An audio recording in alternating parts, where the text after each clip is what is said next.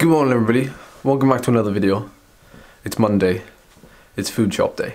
I went there with a shopping list. I only came back with like 2 bags full, but no wool. And like, I'm the type of person who, I have to go there with a list. I've definitely been snacking a lot more on high calorie, dense food over the last like week or so. Particularly things like pistachios, dried fruit, and those sort of things. So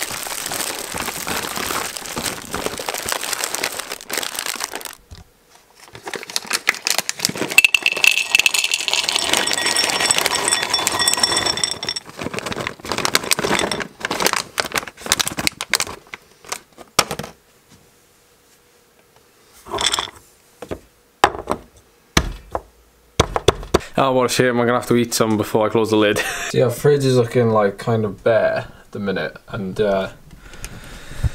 Charlie's usually the expert at rearranging the fridge, and everything that's new gets put to the back and everything that's old gets brought to the front, you know, that's how you're taught to like. But I'm terrible at it. I just throw things in, and then she comes home later and tells me, alright, do you know what, I think I've aced it. I have filled the veg trays, spaced everything out. I think it looks good. I think I'm gonna get full brownie points for this one. I've actually got a fairly busy day today, trying to act all important. Stuff to do this morning, but then I've got a call with Veloskin, who make skincare range, and they support Wahoo Lecol, which is the team I race for on Zwift. And now it's a chance to discuss things, and I'll keep you updated on that. I came down and took a bunch of shots of me a while ago for their product placement stuff, and yeah, I got a call there. Then I got a call later tonight with a guy I coach, and we're going to discuss some goals and whatnot moving forward. So I got that to prepare for, I got some other things to do, so it's a busy one today. Alrighty, so this week is just gone. I managed to successfully complete 16.5 hours of training with a total TSS of 650. So we have an easy day here on Monday. I did 3 hours of endurance, 2.5 hours there of just like basic out, get it done, endurance.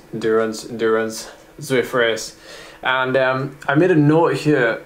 I've kind of been a little bit conservative with my FTP, so I brought it down to 350 from something like high 360s, 370, and just to see how things would go. Obviously this week I haven't done any training which would indicate that, you know, I need to lower it or increase it. I haven't done any testing. I've got a couple of efforts I want to do that will give me a gauge. I'm not going to test. I'm not stressing about it. It's not the time of year to stress about it for me. So I'm not going to test for a bit yet. And on that note of FTP, I do want to just talk briefly about FTP for a minute. Okay, I wanted to film this earlier, but time got away. So I'm doing it now, but it's no less important.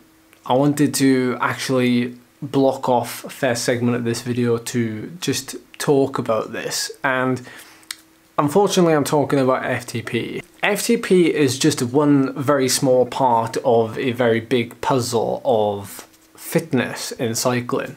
It just so happens to be the thing that many online training softwares or racing softwares use to define a rider's strength or category. You can talk to lots of coaches, I'm sure, an experienced cyclist who will say that FTP is definitely not the be-all or end-all of anything. To use myself as an example, because I hope lots of you know like the context in which I'm speaking in, but back in May when I was doing lots of long rides, I was doing lots of sweet spot, I was doing lots of threshold, just sub-threshold work, I did a 50-mile time trial.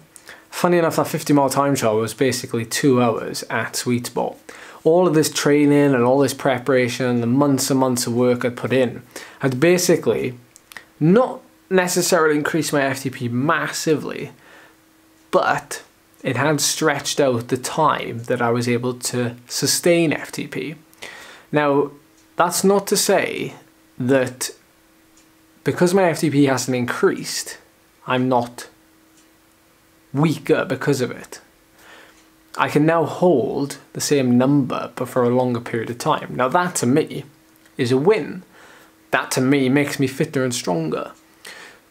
But to a lot of people, if that FTP number hasn't gone up, well, they don't see themselves as stronger. But it's not as black and white as that. Of FTP as just one small little piece of this big fitness puzzle. As soon as I finished doing those long time trials and I switched it up and started doing way more high intensity, above threshold work, what happened? My FTP grew, but the time I could hold FTP dropped. Now, what does this tell me? Well, this tells me that, you know, as long as I'm not training for super long climbs or time trials, then that's a good thing actually. Having to do those long time trials, I potentially need to be able to ride longer at the highest power I can sustain. And that's great. But if I'm going up short climbs, then that's absolutely useless to me. So if you're aiming for an event, you know, in May or June or even July next year, you know, potentially now you'll be laying those foundations maybe if it fits your schedule. And if you are, don't expect to see that FTP rise. In fact, it may drop, but that's not a bad thing. You know, it's dropping because your stamina is increasing, your efficiency is increasing. You know, all of these, think of it physiologically rather than looking at numbers and thinking if the numbers aren't going the right direction, then things aren't going in the right direction. If you think of it physiologically, think about that mind, body, muscle connection, then you're going to see improvements. You are seeing improvements because at the end of the day, you're riding your bike, and it all comes down to the time of year you're doing things as well. So I know lots of riders locally, but also I've had one or two messages just this last couple of weeks from people who are already struggling with reining themselves in this time of year. And some people saying, do I need to do base work when I've done like consistent riding all year? And the answer is, well, you can never have too much base really. It doesn't do any harm. So if you are, you know, wondering those sort of things, then just take a little bit of rest, do a nice little base again, nice little build, and work up to what you're doing at the middle of next year. You know, the common thing this time of year is people battle with motivation. They battle with seeing the end goal. That's part of what a coach or mentor can help you with and is there to do, is to hold you back, probably more than they push you forward. And knowing when to do those as well, and not just on a daily basis, but seeing 5 months down the line and knowing when you're pushing and knowing when to hold you back. The best advice I can give you to keep things in perspective is to look at your data. Just going back to what I was saying about, you know, my FTP is not going up, but at least I'm doing it for longer. Look at the data, look at the methodology, why are you doing it, and what is the purpose? Why am I doing it now rather than why aren't I doing intervals now? And goals. The biggest thing. Keep the goals somewhere you can see them, because that will always keep you on track. And if you see your goals and you know they're 6-7 months away, then you know that what you're doing right now is the right thing.